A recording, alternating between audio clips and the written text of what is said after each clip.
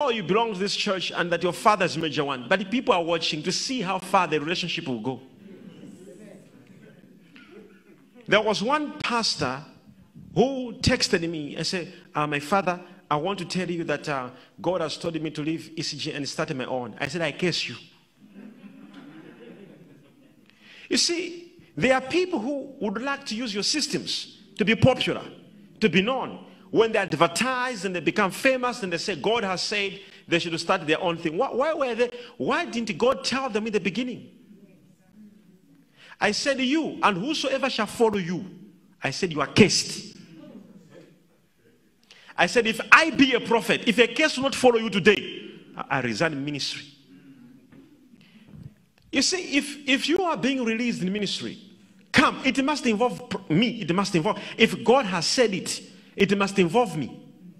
I should release you in peace. I should say, oh, yeah, God has said I should release my son. That son is supposed to come to me. And I should say, oh, yeah, God has said it. And I'm releasing you. Not where people want to use your systems to become popular. And when I now know they say, God has said I should leave, I said, I curse you. I said, whosoever shall follow you, I curse. He said, Papa, what do you mean? I said, you are cursed. All my leaders can't be working day and night just for you one day to bring your own system that is against what God said. I said, if God told me, I would have told you myself. Which God now?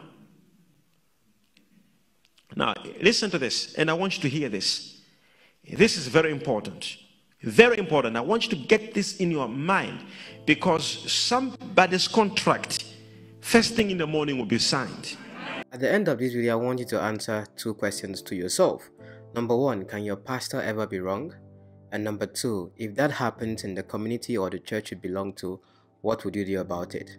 Welcome as we get to discuss one important topic. I think I've discussed about this before sometime last 2 years, but I think it's also important to discuss about this now after a couple of videos I stumbled upon. If you are part of a church and you decide to change your denomination to another denomination, or maybe you're part of a particular fold and you decide to be more of like, you know what, I'm moving to this country and maybe in this country there's another church community over there I can't be part of. Believing with the whole concept of the body of Christ, or would I say whatever concept you believe in as a Christian that defines the right church for you to be in. Would you, for any reason, decide to change the denomination you belong in? And even if you do so, what criteria defines your changing of a denomination? I came across this video of a pastor, a prophet from Malawi who recently left South Africa due to some allegations and charges against him, Prophet Bushiri. If you know his genealogy or his spiritual fathers, it goes all the way back to someone that also holds him to a high esteem as well, Pastor Chris Oyakhilome. But of course, if you watch me over time, I always discuss people based on their links, their associations, their fathers, their spiritual grandfathers, and the rest of you, because you have to understand these relationships if you never knew.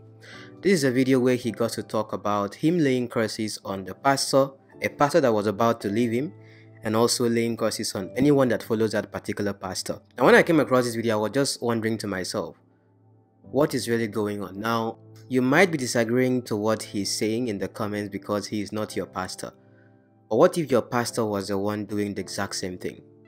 Laying curses on anyone that gets to leave his ministry, or would I say, wishing those who had left his ministry evil because they have left the fold of which he himself is pastoring.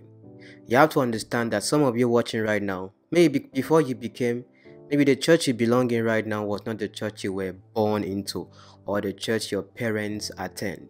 You will know, maybe you left home, went to school, and then you joined another community, and maybe from being someone in the Orthodox right now you are Pentecostal, or maybe from being Pentecostal right now you are Orthodox, or maybe by virtue of you getting married, you have changed the church you go to, because of course a family that prays together to a great extent stays together.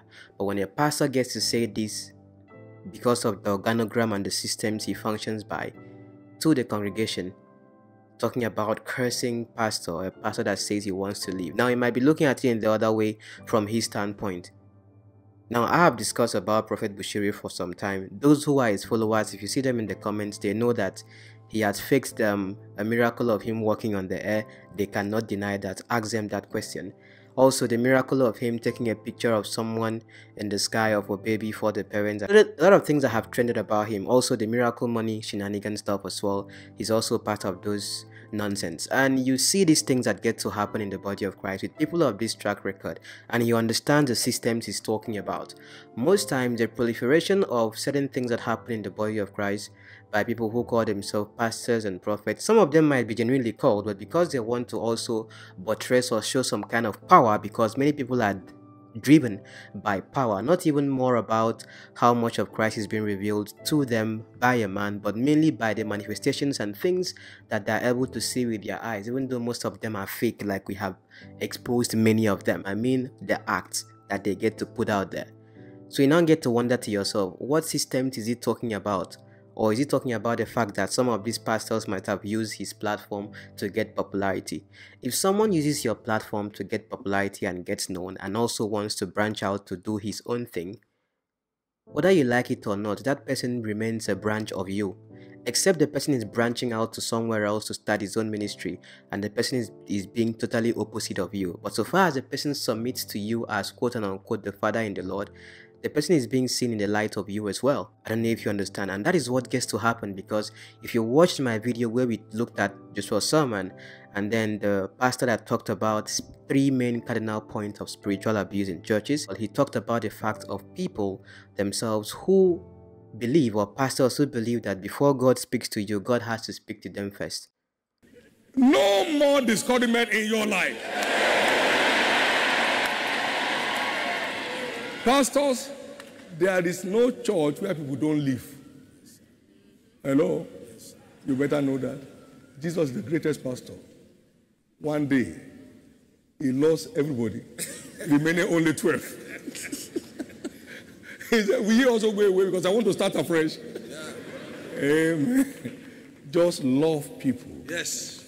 Just have their goodwill in your heart. Yes. Amen. Wish everybody well. Yes. It will remain well with you and your ministry. Wish everybody well. There's no shouting about. You are not the Savior, and you are not the owner of the floor. He owns the floor. Amen. And many will be called into ministry from that ministry and doing great things for God. You can imagine if I kept David here all his life to be head usher. Amen. See what God is doing through him. Amen. If I told Paul, come after me, you will come. And then all these coats you are wearing, I may not be there. Amen. Praise God. I told you what one of our elders said, what of those who cannot make to Canaan. I said, there are other churches around. Amen. And I was saying that not to put anybody off, but I won't let the feelings of people make me miss God. Can I hear your amen? Amen. Somebody's story is changing.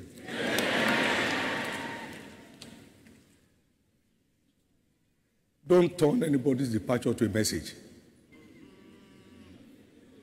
That's not the word. People have problems. They want to have their problems solved. Somebody went to 𝐲𝐨𝐿 place. He said he wants to talk about Iraq. 𝐲𝐨𝐿 said, look, people are sick. They are hungry.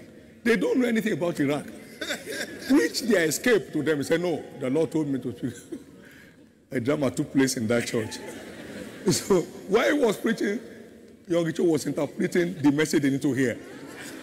He took up the interpretation that day, and the man doesn't hear Korean. So when he saw people clapping, he said, but you said they won't like that message, and they like it. Of course, I am not done with this video. If I were to want to speak, probably you'll be angry in the comment and looking for what to say. That is why I had to play the video of Bishop David Oyedepo. So maybe if you're okay with what Bushiri himself is doing, then if you have anyone to attack, attack your general.